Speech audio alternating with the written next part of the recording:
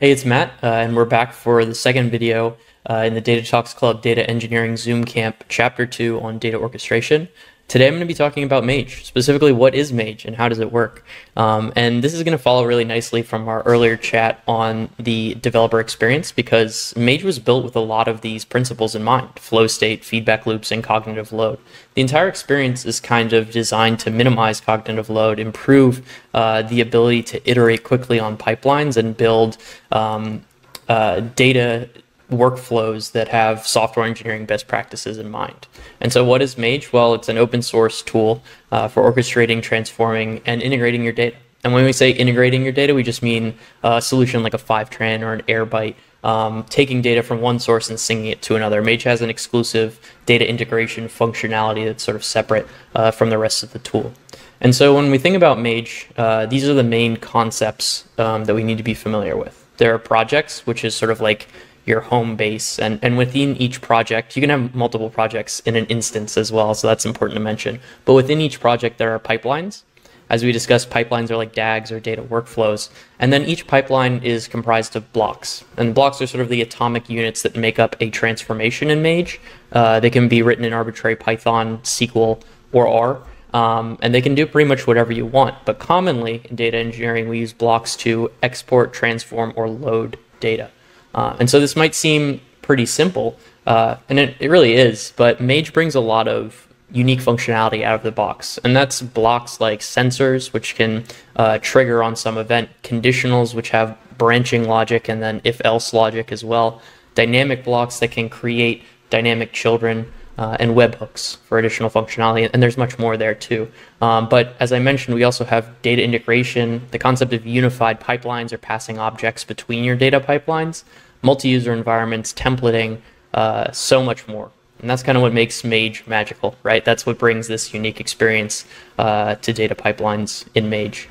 And so it just creates this really slick editing experience, and this is just a GIF of our user interface, something that's also unique to the tool.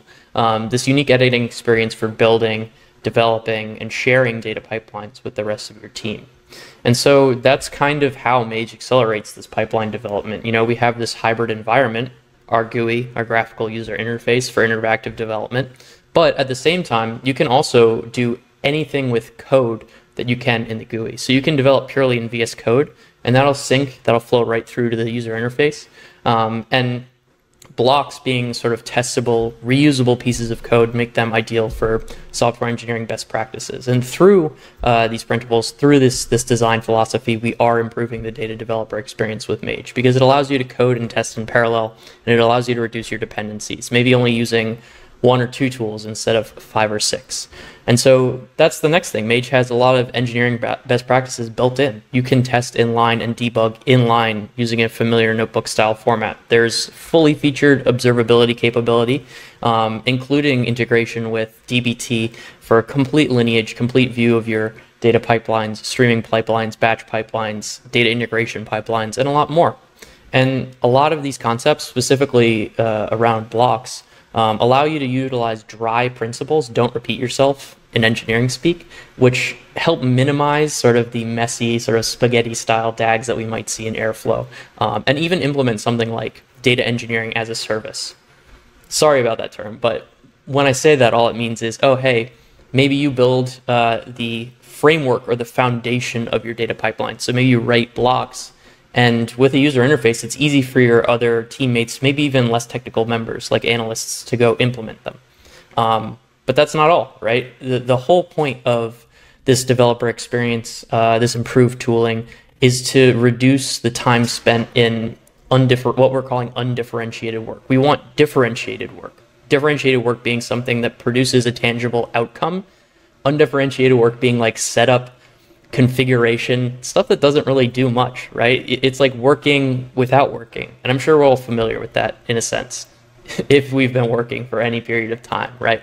And so I'm going to talk a little bit about the core concepts in Mage here. First, we have the idea of a project. And so you can have one or many Mage projects. This is sort of like the overall unit of of an environment. Your Mage environment can have multiple projects basically, and then within a project we have pipelines And each project can have as many pipelines as you want. Obviously, these are like DAGs. So like an Airflow instance might have DAGs. A Mage project has pipelines. And then within pipelines, we have blocks. And blocks can do all kinds of stuff, right? So projects form all the basis for the work you're going to be doing in Mage. It's like a GitHub repo. It contains the code for your pipelines, your blocks, your other assets. And a Mage instance can have one or more projects, basically.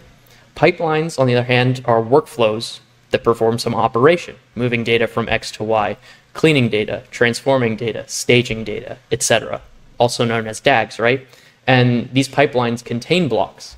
Now, each pipeline is actually just represented through YAML in the pipelines folder of your project. So you could even think about ways to dynamically create pipelines or template pipelines or have some like code-based automation that's creating these pipelines for you.